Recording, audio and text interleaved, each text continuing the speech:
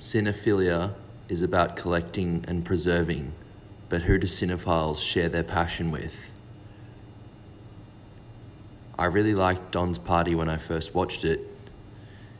In a cringeworthy confession, I actually first watched it on the Criterion channel. I'm sure my letterbox can specify the exact date. I collect items. I collect film memorabilia. It's important to me. It shapes the way I think and sometimes even influences the way I feel. I'm not sure what compels me to collect though. I don't know if I will ever know. Why do National Archives exist? Is it to propagate a narrative which makes the nation feel good about itself?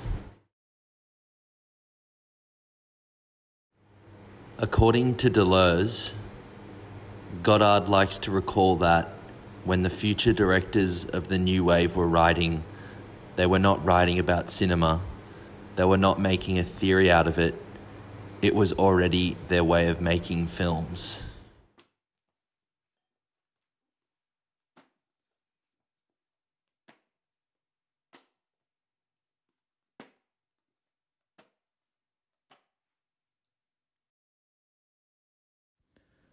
Elena Gorfinkel writes that lists aggregate the already known and consolidate power. Who is it that shapes and consolidates what is deemed worthy or important? Furthermore, what gets preserved and what gets left behind? What does all this archiving lead to? The lists and the reviews and the ranking.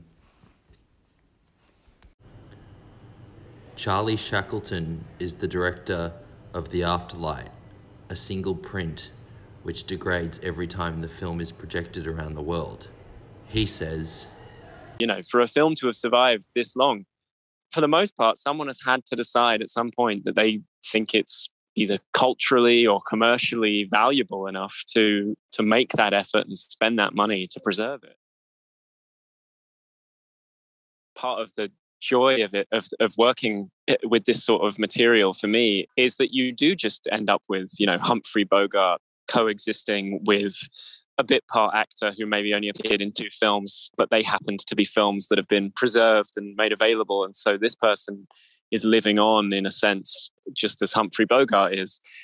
I love the improbability of that, even background actors who are not, particularly thought of as sort of joining the cinematic canon or anything, are there. And they're, these traces of the performances that they gave are surviving alongside Humphrey Bogart and everyone else. When I saw the Brazilian Cinematheque go up in flames, I thought about the precarious nature of film and how easily it can be destroyed. Cinephiles tend to be torn between Hollywood and their own national film culture, but I think there is a commitment to care for other film cultures.